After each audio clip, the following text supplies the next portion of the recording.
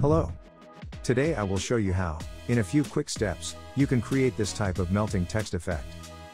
Let's get started. First, you need to create a text layer, and then convert it to a smart object.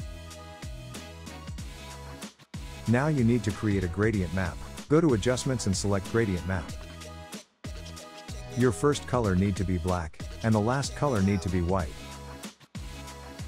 In the middle of these two colors, you can create your gradient. In my case, I create a simple red, orange and yellow gradient. How does it work?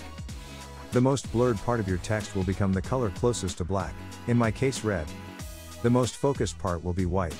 And the edges will have the color closest to white, in my case yellow. To activate this effect, go to Filter, select Blur Gallery and select one of these effects.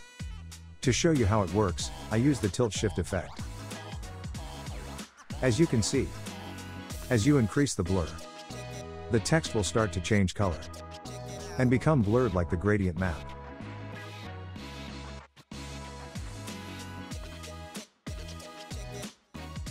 I prefer to use Blur Gallery because I can create a lot of different combination of blur effects. But you can also use the normal filters of blur, like motion blur or Gaussian blur. You can easily change the color of your text by changing the gradient map colors. This tutorial is over. Thanks for following me up to here. You can find this fully editable PSD file in the link in description. I hope I was helpful. In order not to miss other content, subscribe to the channel and activate the bell.